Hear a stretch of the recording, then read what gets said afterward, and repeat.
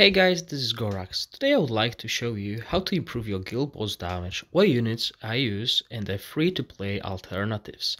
As you know, some of the guild bosses can be a challenge while some are just a walk in the park. This guide is supposed to show you how to try to maximize your damage.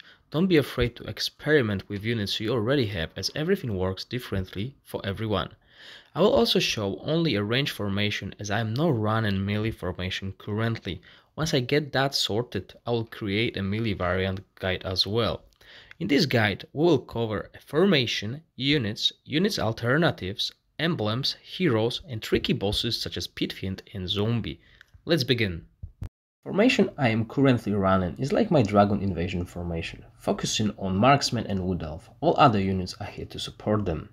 Marksman is our main damage dealer, outclassing every other unit. Unit placement is very important to utilize spell range on both Marksman and Wood Elves. With his weapon release, he became a PvE monster. My weapon is level 100 and 4-star awaken, as there is no need to progress it any further. Wood Elves, our secondary damage dealer, used to be the best unit until Marksman weapon has been released. Still very good damage, unit placement is important, utilize double strike. Ice Elemental, unit that can slow down enemy units, increasing both Marksman and Wood Elf damage by proccing double strike skill, as well as reducing enemy damage reduction through the awakenings. Regnant Seer emaciates enemy units, decreasing the unit damage reduction as well as defense by 20%. Deep Fear also increases all friendly units on her path unit penetration. Furthermore, her domain increases penetration by 200 and critical hit damage by 30%. Reviatan Akafishi, probably the best PvE support unit in the game. Weapon release only made him so much more useful as it added 2 extra sources of enemy damage reduction debuff and a buff to all allied units when a water type spell is cast. Sadly, I don't have his weapon unlocked yet and he is only 1-star awakened, but he has increased my damage the most of all other units. Bone Dragon. Before the release of Ravi, he was the bone of every PvE formation. His skill Fear decreases units damage reduction by 20% and is an area of effect skill. Crushing Roll after awakening decreases def by 30%. On top of that, Aging is aura effect skill that reduces all hostile units damage reduction, and as you can see, my Bone Dragon is still not 6-star, so there is a way for improvement.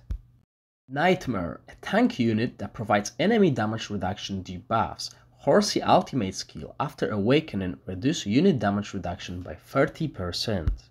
Another skill, Dreamcatcher, reduces enemy damage reduction by 2% up to 15 stacks, which is 30%. After awakening, this skill can stack up to 20 times. Paladin, second tank. You might ask why. Well, after awakening him to 5 stars, he provides tremendous damage increase thanks to his buffs. I will not use him before that point. When he summons Sanctuary Retinues, he increases damage of all friendly units by 10%. His skill Incentive increases friendly units within a large range high morale and 500 crit hit for 26 seconds. After awakening, this skill is even better, adding extra 50% unit damage and 150 tenacity, and works on all friendly units.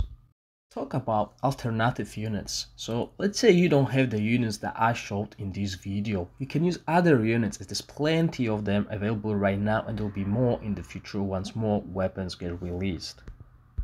The only unit I will not replace is Marksman, as he is the core of this formation. It's all about him. And Wood Elves, I will not replace them at the moment. I know some people run similar formation without them. Wood Elves will become a great support unit after their weapon is released.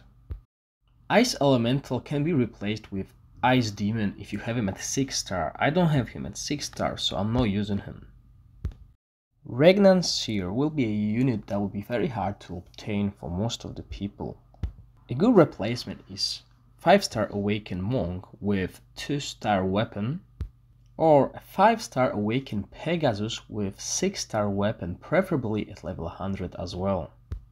When it comes to the Revi and Bone Dragon, I will not replace them as they are very good damage increase. However, if you don't have them and have all other core units, you can use Monks, Pegasus, 6-star Ice Demon, Death Knights with 2-star specialization of Loreheart, Hellhunt with Awakened Weapon as high as possible, Cavaliers with Awakened Weapon as high as possible, Naga with maxed out weapon, or Manticore with as high weapon level as possible.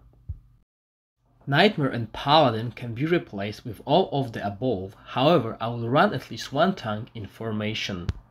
Tanks that reduce enemy damage reduction are Centaur with Awakened Weapon, then Druid, as well as Regnant Serpent.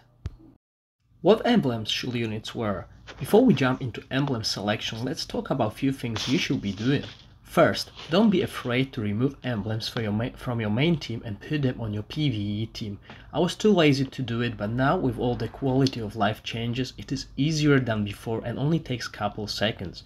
I take off my Titan +5 emblems and my Nagas +3 emblems and put them on my marksman.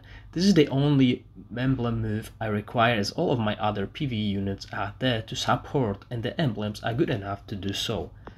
Second, invest into at least one Darkness Enlightenment. This emblem has become my favorite and can fit a lot of units. It is probably second best emblem to Path of Assassin.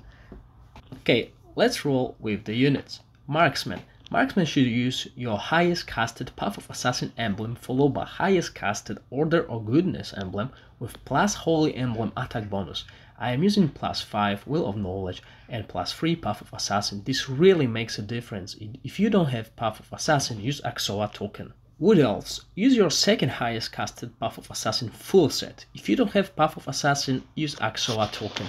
My Wood Elves use +0 Path of Assassin.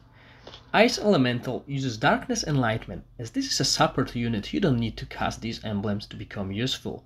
Regnant Seer, for the purpose of PvE, I will use Everlasting Secret to increase the skill levels. However, since I don't have too many of them, I use Path of Assassin. Revi and Bone Dragon use Everlasting Secret to boost effects on their skills.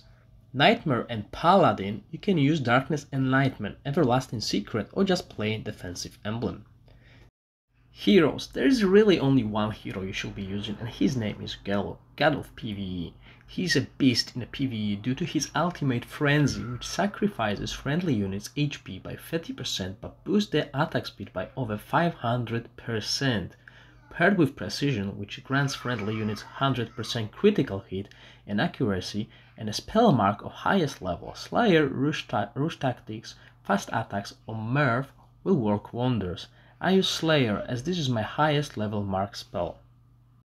There are a few tricky bosses, Pit Fiend and Zombie. On these bosses you need extra survival as they can kill your melee units or your marksmen and wood elves before they start hitting.